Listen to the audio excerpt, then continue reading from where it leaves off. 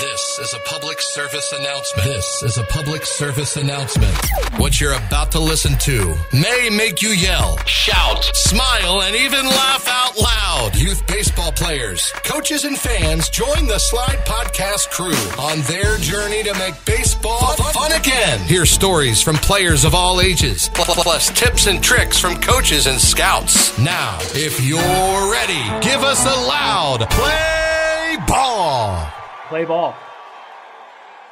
All right, welcome back to the Slide Podcast. I'm your host, Coach Aaron, and today we got two field reporters with us today. So we have Lila Brickwall Bratch and Banana Jake. How are you two doing? Good. Good? Lila? Good. Okay, everything's great. Jake, you can throw again, right? Yeah. Yeah. Slowly. So tell everybody like what happened, what you've been what you've been doing for the last few weeks. About 6 weeks ago, I was in a tournament and I felt some pain in my arm. And then 2 days later we went to the doctor and I had x-rays done and we found out it was a fractured growth plate in my shoulder, which it was just from overuse. So, I mean, I'm back now. So Good. That's good. Now, overuse, obviously you're a pitcher, but I mean, you guys go by pitch counts and all that fun stuff, right? Yeah, but there was one weekend where I caught 5 games, and that might have been there you something go. I'd done. Because you throw every time the pitcher throws unless there's a hit. Yeah. So, wow. Okay. Well, good. You're back. Yep. So, Banana Jake's back, ready to go. So, Jake, you're back throwing. How's your team doing so far? How they been doing since you've been out?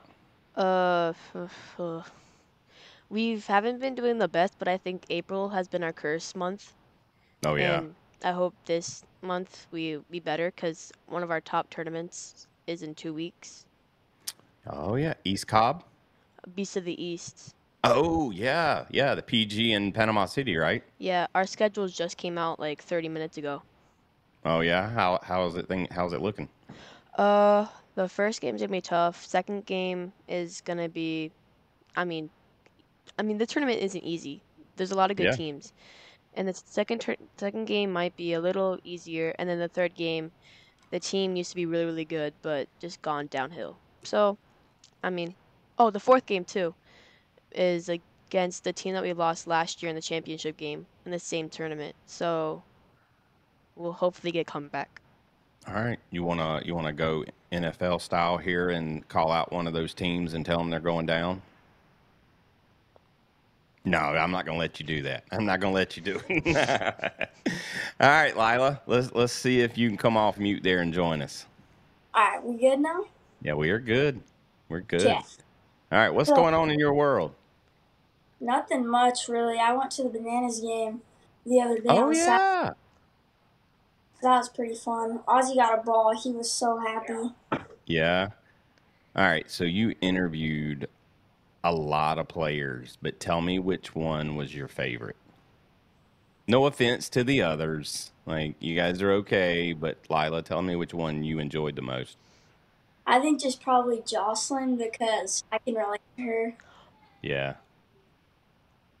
And you know, we haven't released that clip yet. It'll come this week, but you challenged her. You kind of challenged her there. If I'm not mistaken, you challenged her to a fight, right? Yeah. And she said, look, she's going to square up. She wasn't going to back down from a challenge.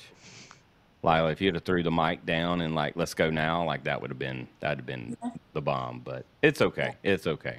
We don't encourage violence here on the Slide Podcast. So we did fight. Just to let you guys know. You did what now? We fought after. Oh, okay. Y'all must have thumb wrestled. We did. Okay, good. All right. Well, look, let me ask you guys a question. So before we get to our guest, and actually our guest today may even join in on this conversation, but for the first part of it, Jake and Lila, what's the S stand for in slide? Do you guys know? Support? And it's okay. Huh? Isn't it support? Nope, not support. All right, it's sportsmanship. Oh. Sportsmanship.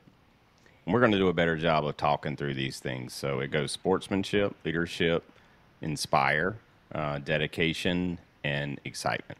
So, but let me tell you what I've heard. I coach flag football, and my neighbor across the street, his son plays flag football, and they're in the age group above us, so they're in the majors division. And so, what would you guys do if a coach decided to, or he goes to the commissioner and said he's short some players on his team and he wants to bring up some of the younger kids on this coach coaches two teams. He wants to bring up players from the younger team to help support his team because he's short of players. Now you guys would be cool with that, right? Yeah. Yeah, I mean, Yeah. like, you gotta be able to play a game.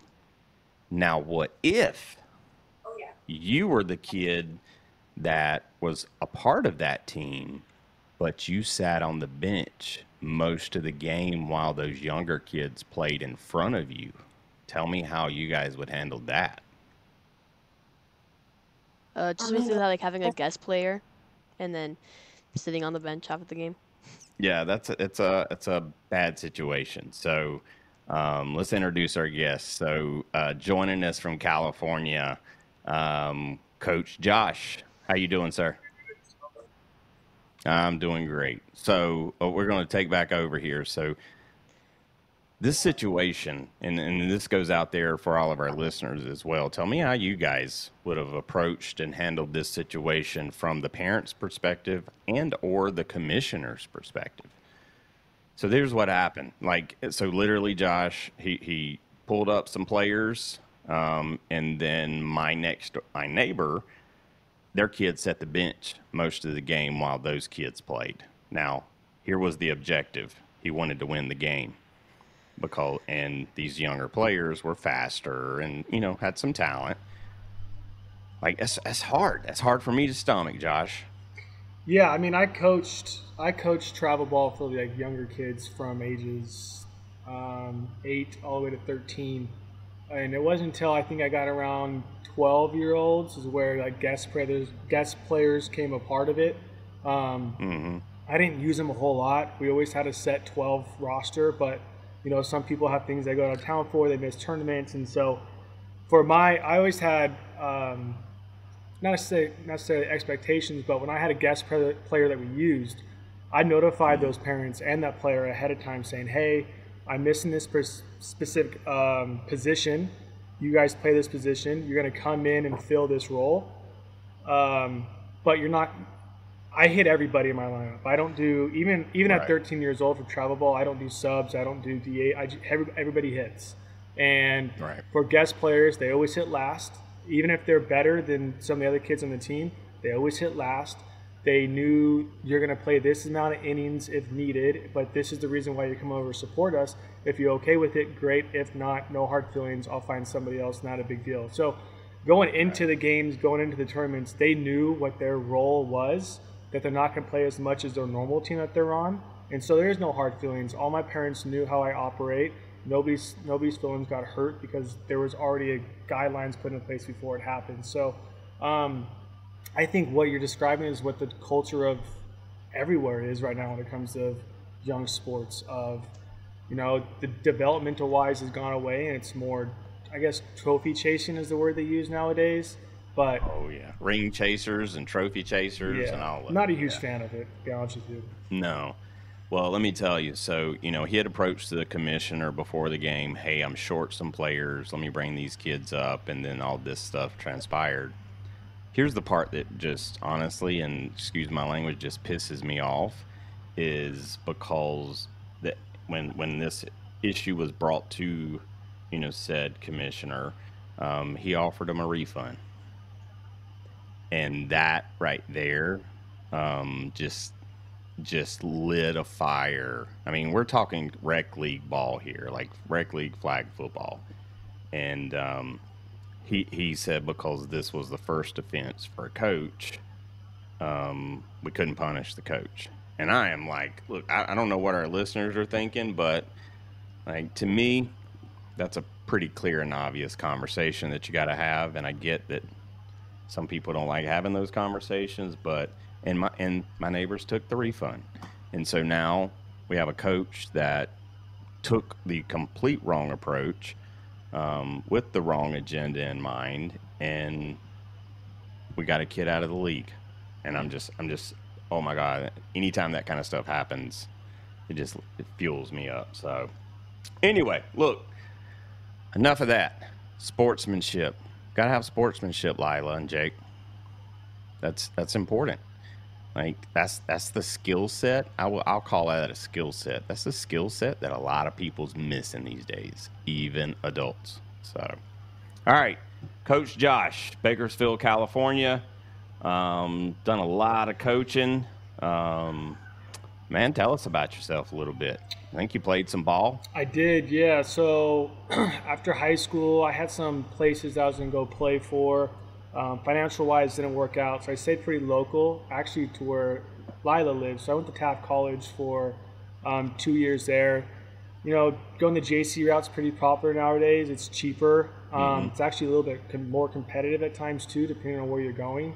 Their league at the time was pretty competitive, and so I went there for 2 years. My second year, I hurt my back, so I had back surgery when I was 20 years old, which kind of threw my things sideways a little bit. I was able to rehab enough, and then I went up to Cal State Monterey Bay, which is a pretty powerhouse national D2 school, and I was never the same after the surgery. So I tried to hanging out there, just tried to live up with the boys as much as I could, even though I wasn't playing. Graduated, in 2015, and at that point I came back home. I got back to where I graduated from high school Independence. I got back in the coaching staff there at varsity, coached there, and then I got involved with travel ball because I started getting into private lessons as well, so working one-on-one with kids. And that kind of got me in the travel ball aspect of it.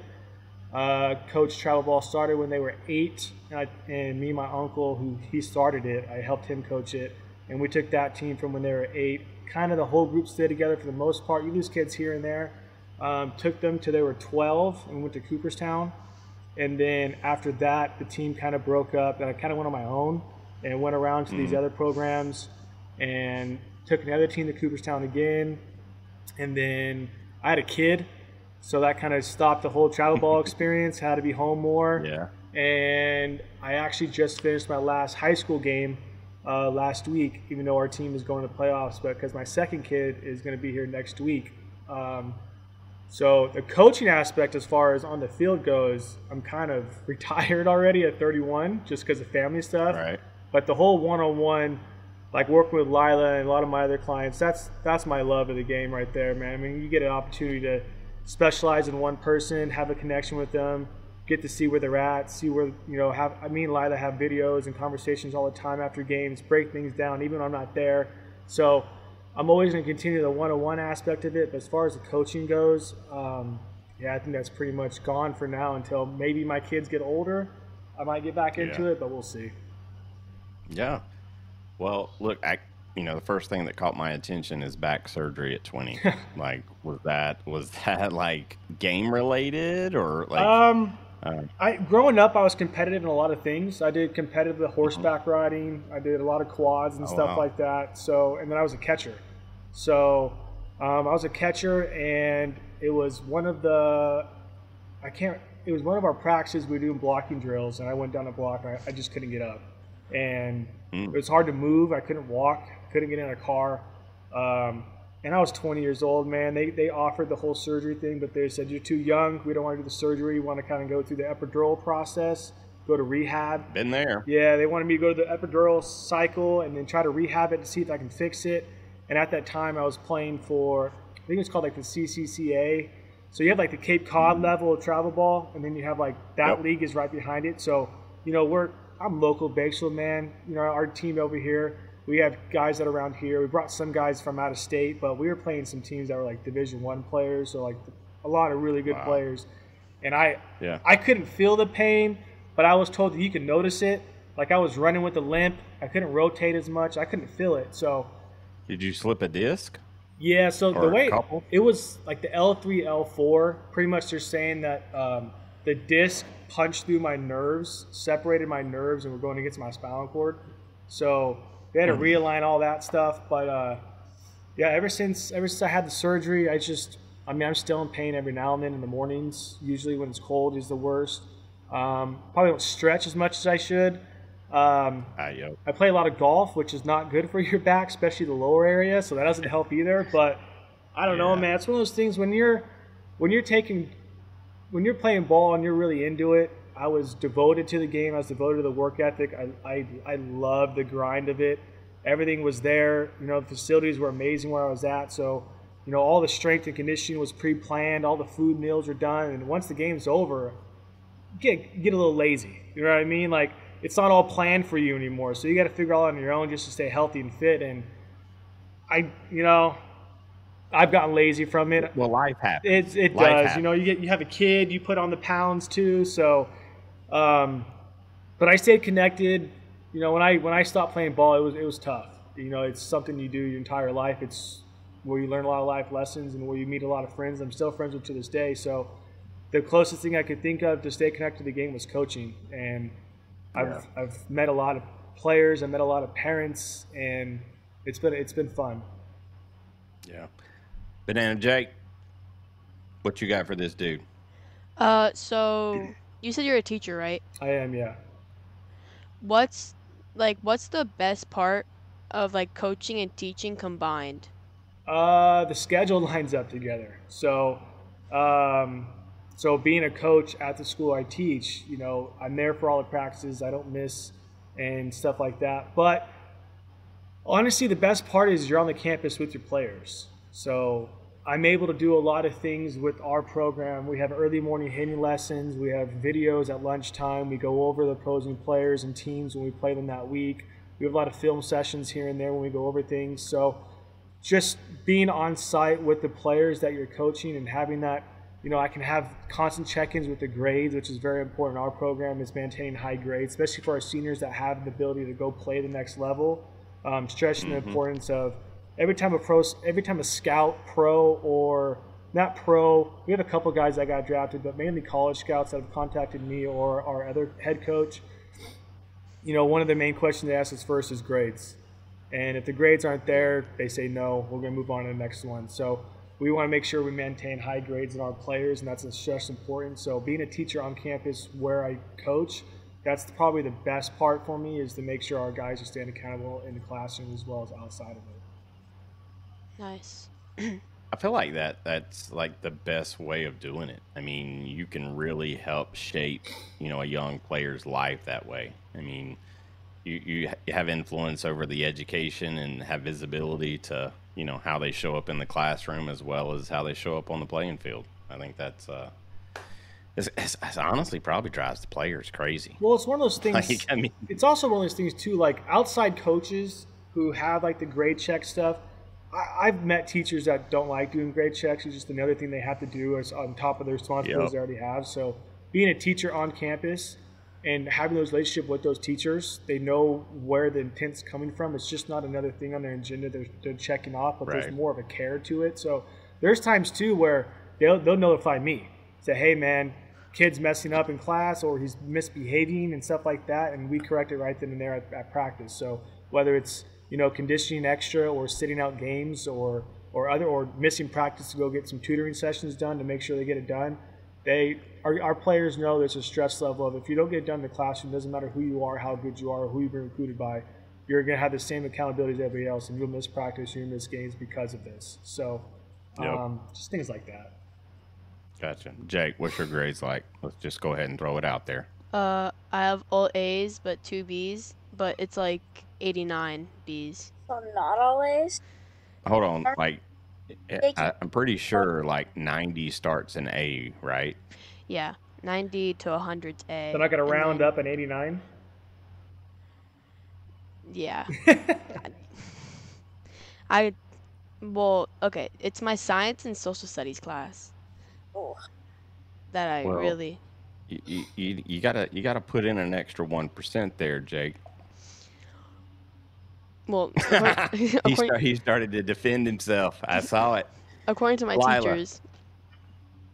adjust that camera up so I can see your head there. There you are.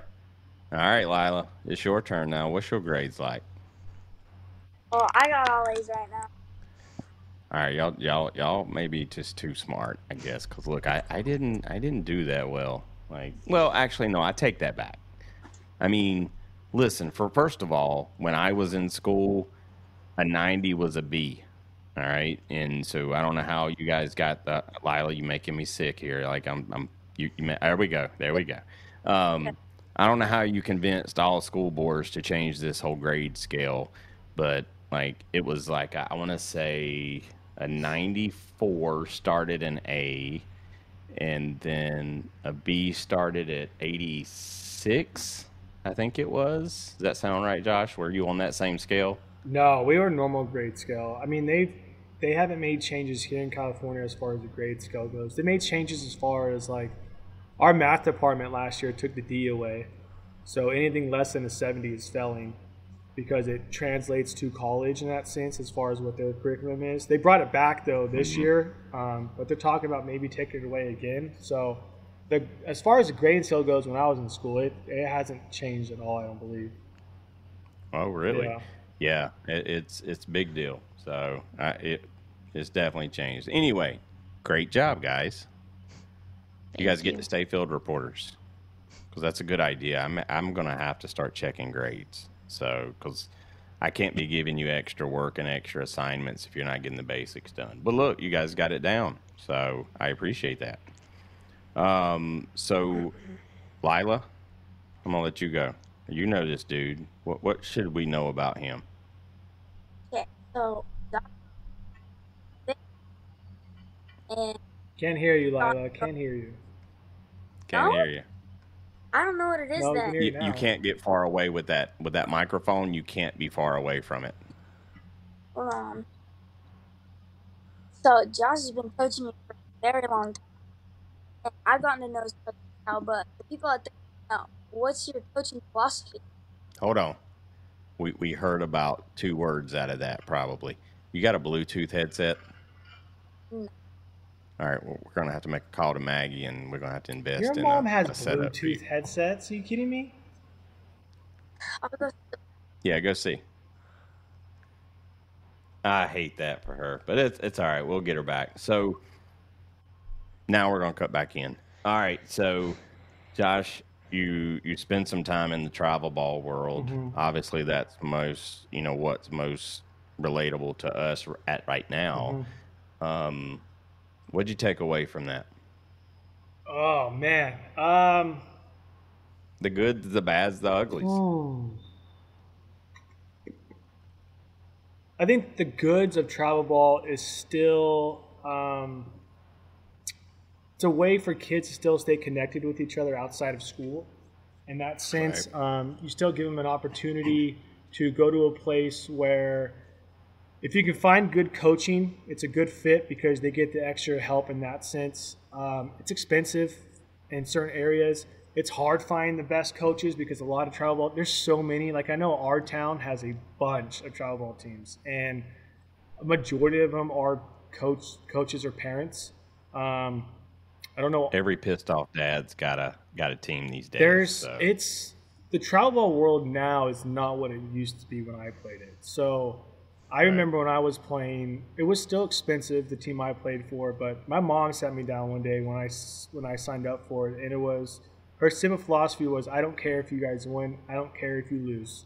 What I care about is I'm investing the money into this because this team is putting you in positions out of town to face the best talent. And that's what I want you to take away. So when you come back to my hometown and I play in my leagues, I got to see better pitching. I got to call games against better hitters. So I'm more prepared. Nowadays in travel ball, it's all about winning. There's a lot of rotating players all the time, picking up players to fill on teams just to have the best to go win tournaments.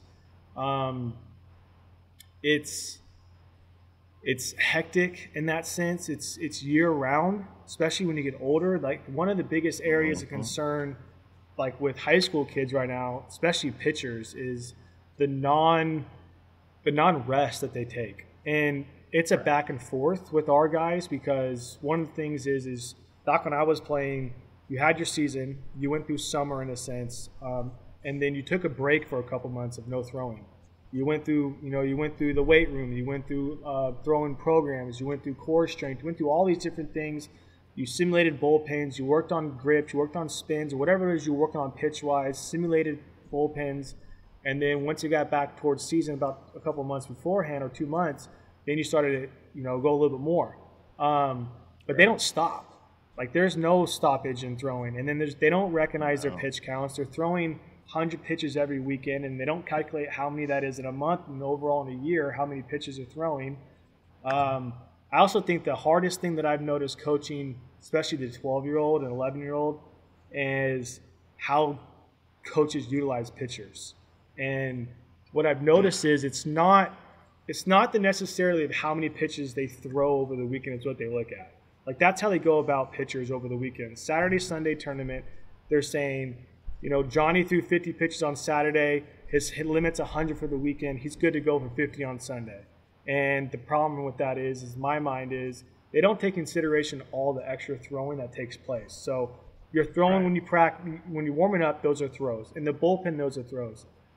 On the field, they're higher extreme throws. Then the next day, you do the whole process again. So instead of 100 pitches, you're throwing over close to 200 in that sense for 11, 12-year-old. Like, my pitchers never threw back-to-back days.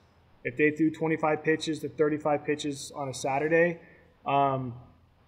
if they kept that under a certain limit, then I would allow them to pitch the next day. But if they threw over 50 on a Saturday, they were done. There was no Sunday pitching because I did it. I was a catcher and I was a pitcher. I knew what both of them did to your arm. And there's just not a lot of accountability. The stretching is not great before games. It's a lot different. Yeah.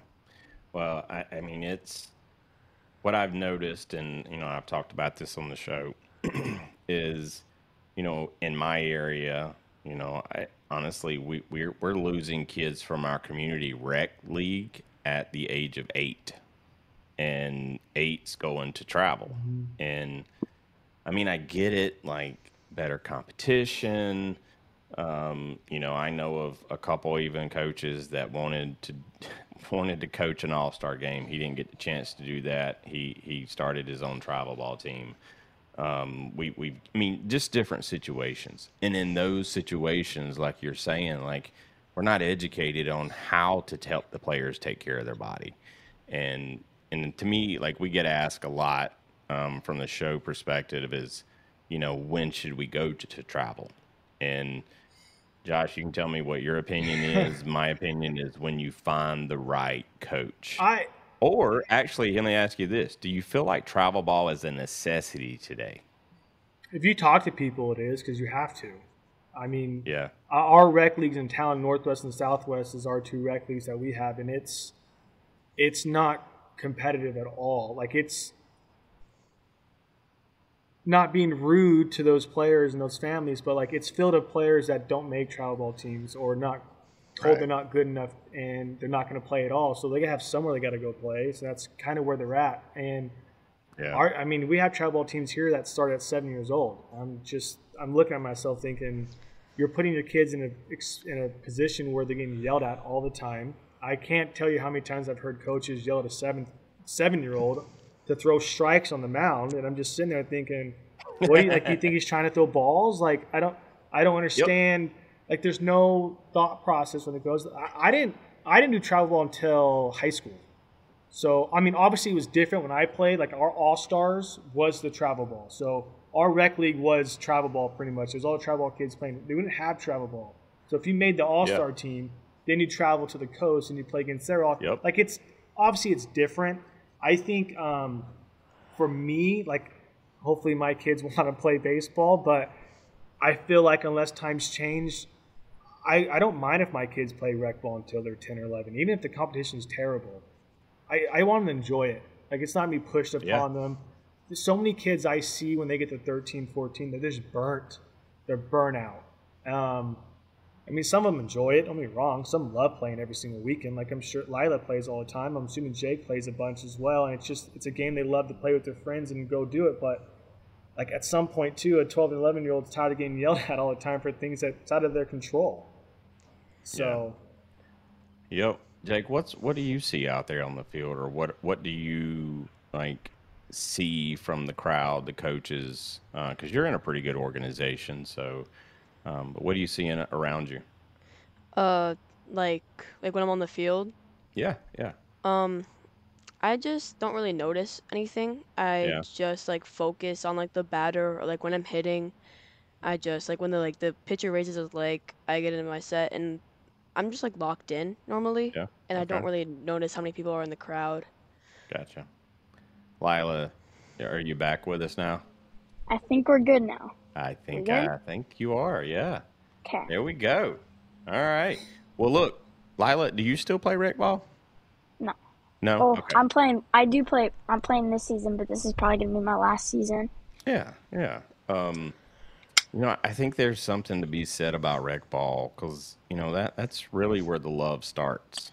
Like, I mean, that's where kids kind of, learn to play with others and, learn the spirit of the game a little bit. But, Josh, like what you're saying, like the game itself is hard. Like, and as you move up, it only gets harder. And if you don't love the game, as it gets harder and harder, you're just going to bow out.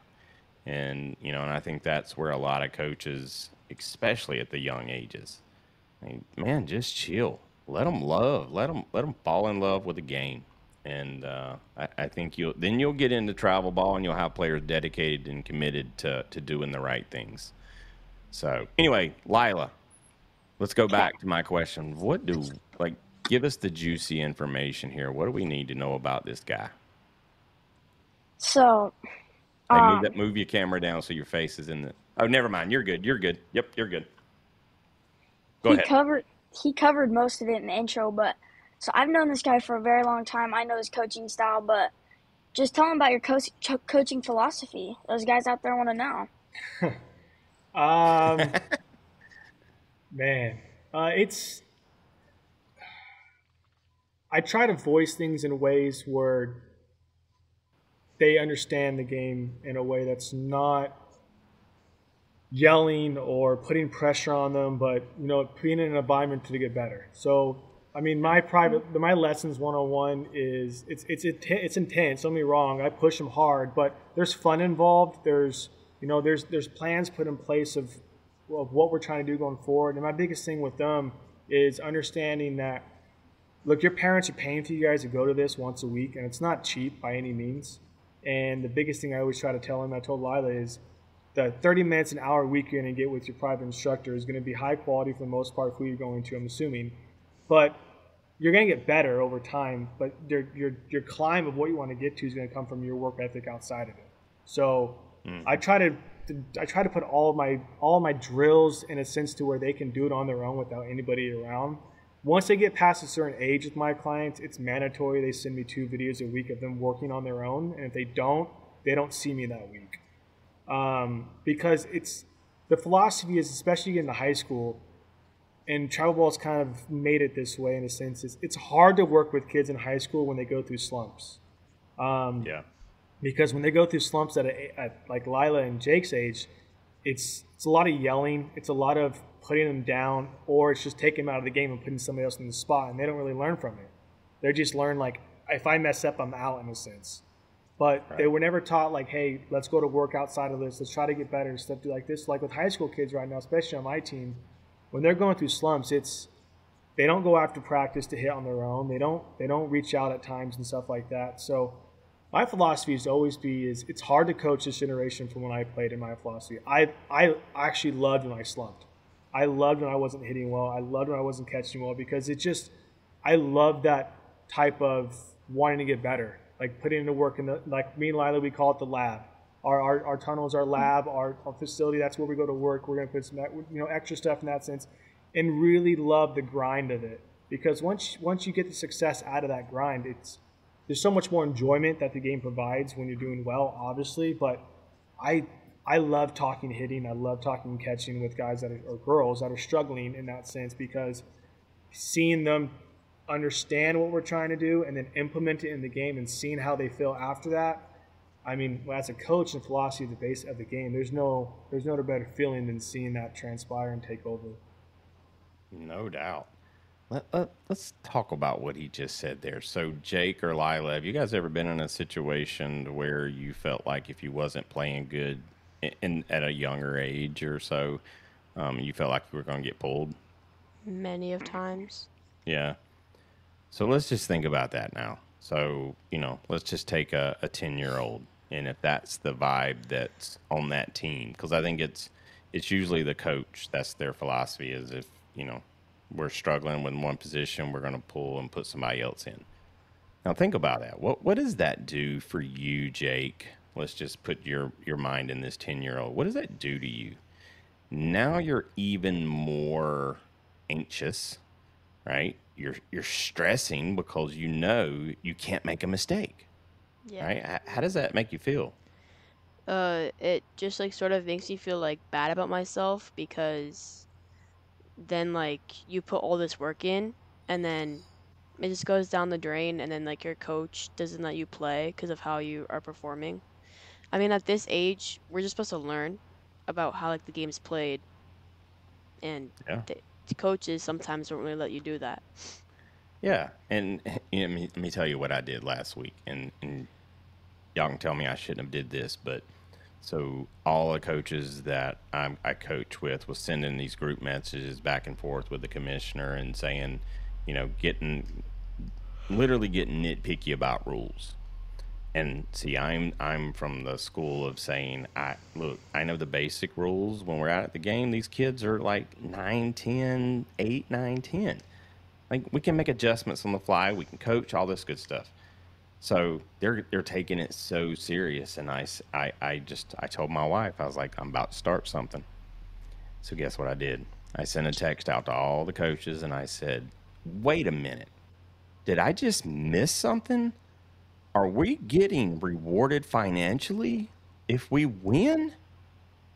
And obviously the answer is no, Jake. You're looking at me like I'm crazy, but I said it just because like relax. It's not, it's like, it's okay. And I think honestly, and Jake, this is what I tell most kids I talk to, every single game you play right now is practice. Yeah. Until you're getting recruited, until you're in college and all that fun stuff, it's just practice. Because, they may be a scout. I don't know. You ever see a scout out there watching you, Jake? Lila? No. Now, you know what? If I was a scout, I would have came to Cooperstown last year to watch the ball girls because you guys put on a show. But outside of that situation, come on now. Chill. Josh. Yeah, real quick, I always told my players I want them to fail. To be honest with you. Like, I've told many of my catchers, I hope there's a situation where it's a championship game, the last inning, tie ball game, runner on third, and you let a ball go by between the legs and you lose the game. Like, I want situations like that to happen, or an infielder makes an error to lose the game or something like that, because I want you to feel what that feels like. And one of the things that I talked to some of my players and my parents when I was coaching 11, 12-year-olds, especially for catchers, because that's like my main area, is there's a lot of times where a lot of teams will have their catchers catch the first 3 innings and then substitute them out and have another catcher catch the last 3 innings if it's 6 innings ball game. Right. I never understood it, because I'm like, you're not putting them in positions to understand how each inning is crucial or how different things happen throughout the game. It's like my catchers, they just rotated. They played all 6 innings, and the next catcher caught the entire 6 innings in the next game. And so, I want them to understand the importance of what the first inning feels like to the last inning as well.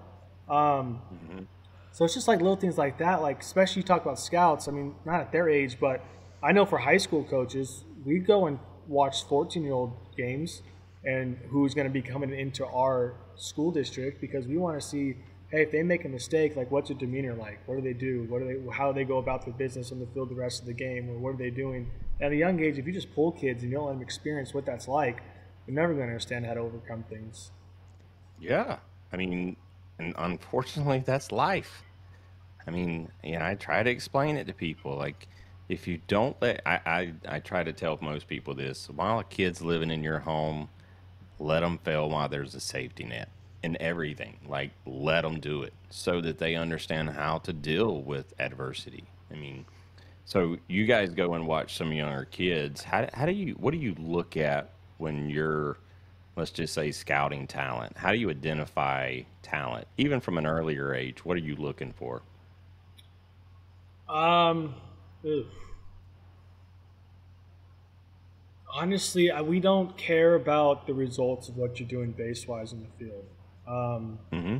I care about how do you take the field, how do you communicate with your players, how do you pick up guys or girls on the field when they make a mistake, how do you keep, like, what's your dugout presence, your on deck circle approach of, are you just standing there, are you getting time down with the pitcher, you have bats, like what do they look like? I don't even care if you put the ball in play, but like your approach, your swings, things like that.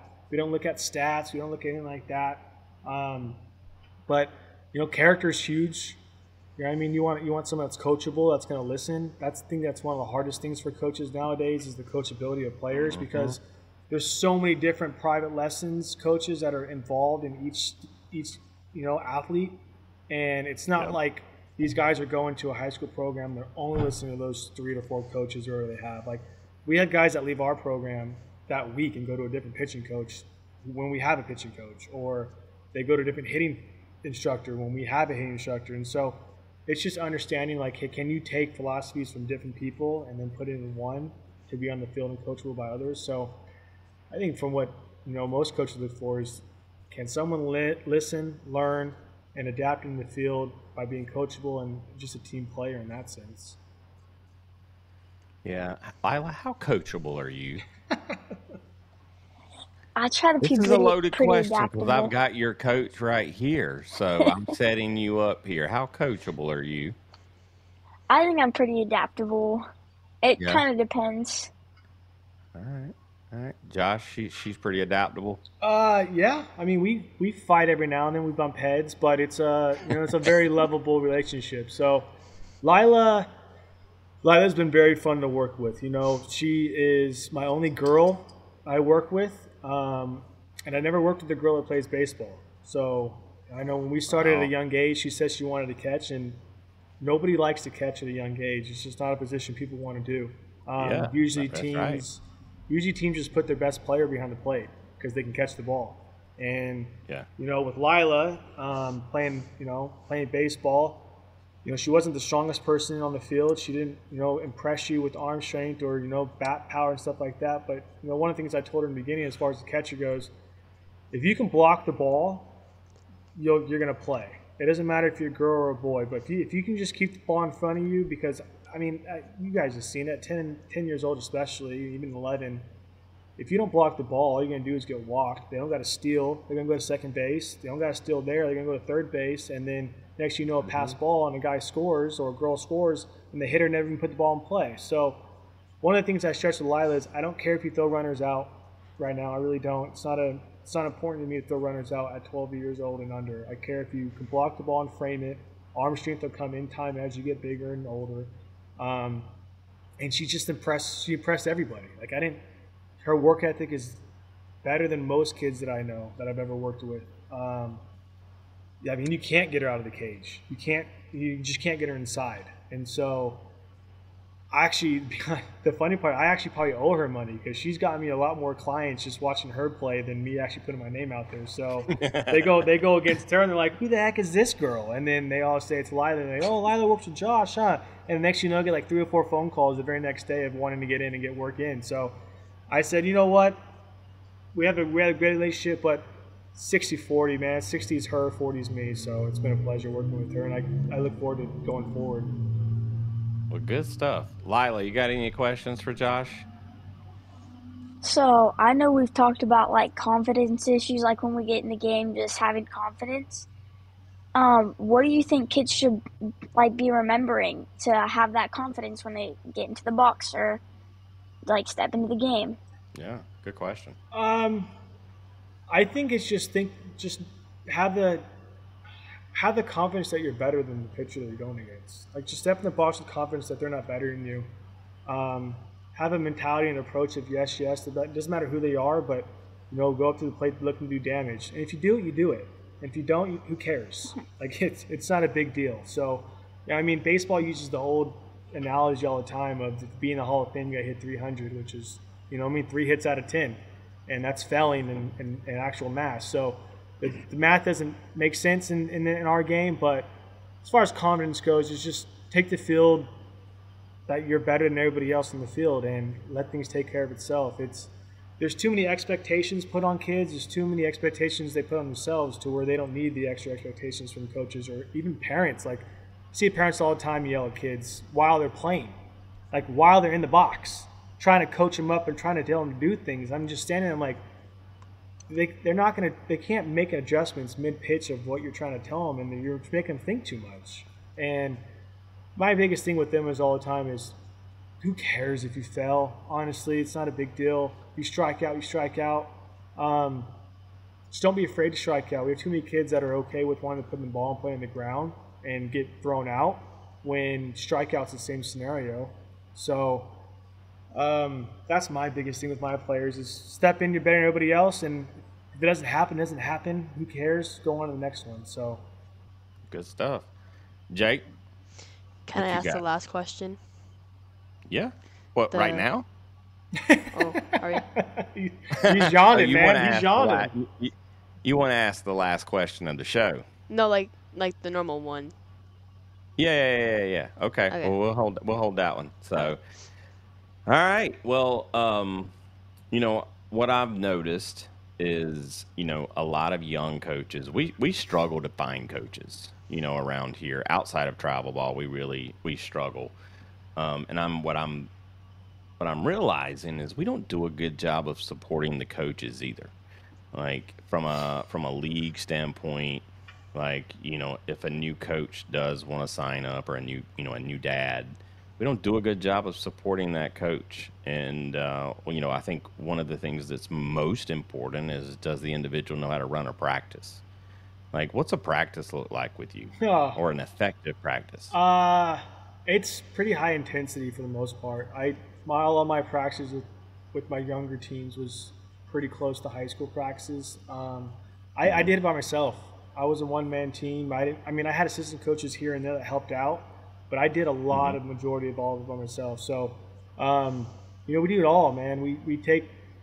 I take ownership in stretching to begin with, and then proper play and catch. And we don't move on until the proper play and catch takes place.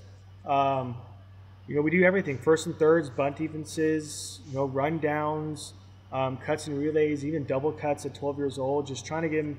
Everything that was taught to them at that age was preparing them for high school. And I always told them, I said, my biggest goal with you is, when you go to a high school program, they look at you and they say, hey, I don't know where this kid came from, but he looks like he knows what he's doing. He knows the game. I don't have to work extra to get this kid ready for what we have to do. He just molds right into my program, or she molds into the program. So, hitting was taken seriously. I like to have fun. We played some games here and there that I've developed or took from other coaches as well, just to make it more fun, but it's also working on things. So with baseball, it's tough because there's a lot of dead time that's involved. So just trying to implement things where the kids are constantly moving, constantly learning, asking questions, and we use a lot of simulated things. So situational kind of stuff, putting pressure on them, and then honestly, I try my hardest to put them in situations that fail on purpose. I don't want them to succeed in certain scenarios. I want to learn from what just happened, so they're not surprised when this takes place in the game, and they know how to overcome it. They know how to work to the next pitch. They know how to process things and forget what just happened and move on. So that's pretty much what our practices are generally like. Gotcha. How long are they usually? Not super long.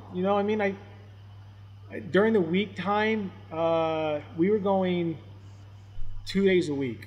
So we weren't anything crazy, because a lot of our kids go to outside stuff where they went to me personally one-on-one on the side. So that was kind of a practice as well. But our weekday practice, that was during the week, that was more in the fall. That was more hitting in the cage and bullpens. And that was probably about 2 hours. And then on Saturdays, I would bump it up to probably 3 hours because that's when we had the field time. So I want to make sure we got the most opportunities possible. And that's when we did a lot of defensive stuff. And then we ended with hitting. On tournaments, there's certain times where I might go 3 days a week. 2 is hitting and 1's fielding, just because I love being out there and I have nothing else to do. So might as well go play. You know what I mean? But yeah, I mean, I think I've seen some programs that practice like high school, like 4 or 5 days a week. I think it's crazy, first of all. Yeah, I think that's, one of the things that I've recommended to our league is, we need the high school coach involved. We need the high school coach having an influence on how practices are ran, what he's looking at, what's most important at each age level even. 6U, we should not be yelling and fighting and screaming like I see going on at the park. Like, we got some issues.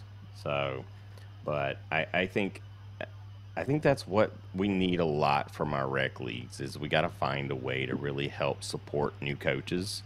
Because that's honestly, as coaches leave, then parents, they lose in that one coach that they've always had and they're really scared to go to another coach. That's a good question. What would you say to a parent that, believes that their kid needs to play for the same coach their entire youth career? Is that a valuable asset, or do you have a different take on it? I think it's to each person. It's whatever the situation is. I mean, if that kid is improving and gelling with that coach and they have a good relationship, then I mean, by all means, go for it. But I'm a firm believer in if you can have different minds or different coaches and learn different philosophies or how they approach things and try to get all of them, it builds you. I mean, I think the way you go about that is play different sports.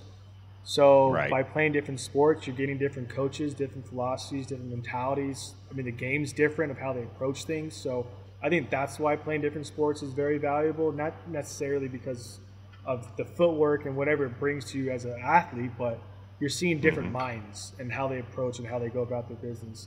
Nowadays, baseball is year-round. Like there is no playing multiple sports, and a lot of teams don't want you playing multiple sports because they are year-round. If you play multiple sports, you miss practice. If you miss practice, you don't play. So those parents are put in the situation of what they're supposed to do. So I've always encouraged multiple sports, and I always will, especially with my kids. They're going to play multiple sports. I don't know if they're going to do football, but they're going to play whatever they want, man. Like my daughter has a baseball bat. She uses like a golf club, so we'll see what happens. Yeah, I mean, I'm the same way.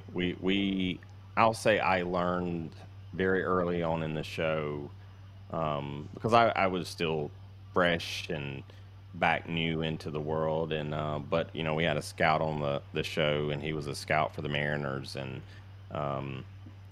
Rick said that his first thing that he looks for when he's recruiting players into the Mariners organization, or I think it was the Red Sox as well, but was a multi-sport athlete. Have they played multiple sports, and like just what that does to round off, from a baseball player to an athlete. And, and I think there's value. And you just pointed out another value that was clear and obvious right in front of my face that I didn't catch, is that also gives you the ability to experience different coaching, and that never made those connections. So sometimes it's just the simple stuff. Lila, any other questions for this dude? So I'm going out to the banana ball tournament in Ohio in August. Do you think there's a line that can be crossed between fun and professional in that tournament? Is this a banana ball tournament style banana ball, or is this like legit? It is. No, 100%. 100%. 100%. Just do what they do. Like let loose and I mean, I went when banana ball first happened. I was like, this is a joke. Like, what is going on? What is this thing? And they were in Fresno, which is close to us, and I went to it with a couple of my buddies and teammates, and there was more baseball involved than I actually thought there was. Like, it was like a legit game, and they're actually like, it's like the Globetrotters, but on baseball time, and they're actually, I mean, they're good. They're good players, and it's fun to watch, man. Like, I got to meet Eric Burns a little bit, and he was very involved in it as well. But I think it's a cool thing what they're doing. I think the banana ball tournament, just let loose, try a little behind the back, behind the catch thing as a catcher, whatever that guy does. I know you practice it in between games too, but I think it's a great time to understand why the game's fun. You know what I mean? Like, I think the biggest thing I learned is the team I'm on now for high school, we have good players. We've had D1 pitchers. We've had, a lot of good guys that come through the program. There was a stint where I was at a different high school that is in a demographic area where, kids miss practice. They have to go to work to support their families and their parents and their siblings. They have to go babysit. And none of these kids went to travel ball. None of these kids know what baseball is. And it was an eye-opener for me because we weren't good, but they loved being there. And they loved playing. And it was fun. And I think that's what the banana ball atmosphere is kind of like what's out too. Is like this game's meant to have fun, and it just has the different things that come with it as well, though. Yep. So Lila's bringing her own team, all the girls, and I'm the banana ball director. Oh, so right on. I work with the bananas. So, but yeah, we're super excited because I just have this feeling that Lila's going to have a lot of secrets up her sleeve. And don't give them away, but I'm pretty sure you're going to have a few, and I can't wait. So I don't know any of them, so I couldn't tell you. But I'll be watching. Is it televised? No, it won't be televised. It's a full-on tournament. Okay. So it will be streaming, I believe, in some capacity, whether Game Changer or there is a streaming service at the complex. Right. But no, that's a good point. We need to stress some media coverage there. Of course, all the bananas will be there. So the party animals and the bananas, the whole organization. So we're playing at the Progressive Field in Cleveland the Saturday of the tournament, and so all the players and organization, we're all going to be there at the park, and we're going to put them through all banana ball camps. And so they get to go through that with the players, and then the next day we start playing banana ball. I think it's great. And yeah, we're gonna have some fun, Lila. Mm-hmm. Maybe. I know for sure. All right, Jake. Any of your questions before we ask our final? You got anything? Nothing much. Well, look, you know what? When I was talking to Lila's mom about this, she said your second babe could be coming any minute now. So we made it through the show, and that's a good thing. It would have been great though, like for us, if he had to like shut the laptop and run away, and like that it might went viral right there. I don't know. Her due date's tomorrow, but she's getting induced next Tuesday. So we'll see if it hangs on that long. All right, and you don't know the sex of the baby, I'm understanding. Yeah, we don't know. How does that make you feel? It's stressful right now. Like right now, it's stressful, but honestly, it's fun. Like there's no. I'm sure it's great either way, knowing or not knowing. I don't know what it's like to know, obviously, because we didn't know for our first one either. But oh wow, there's no like predetermined expectations of like knowing what it is and what I get to do with this child. So it's more just preparing for whatever it is, man. Just like what parent life is like. So I say it goes by pretty fast for me, but I'm not the pregnant one, so I'm sure it's not as fast for my wife. So but it's a fun experience. I don't think we'll know any of ours. So even the future ones we have, I don't think we're gonna find out early either. I like that. There's something. It's cool to know. Because, in today's age, we have zero patience because we want everything right now. But I think just that experience of finding out, that first time, I think that's pretty awesome. So, hey, we're talking about having babies on the show. So that's it, though. No birds and the bees stuff. But, all right, Jake. I'm going to turn it over to you, and I'm going to let you deliver the last question. Now, Josh, I'm going to go ahead and preface this. This is usually the hardest question that we get asked. We've stumped some pretty good people here. So, Jake, take it over, bud. So you're walking up to plate, and you normally have a song. What's going to be your walk-up song? Ooh. I've had a couple. One of my favorites that I've done back in the day was Jake Owen Barefoot Blue Green June 9th, or however it's said, I think something like that. It's been a while since I used it. Yeah. Barefoot Blue Jean Night. That was a good one. It was upbeat. I wasn't a huge walk-up song guy. Wasn't a huge thing to me.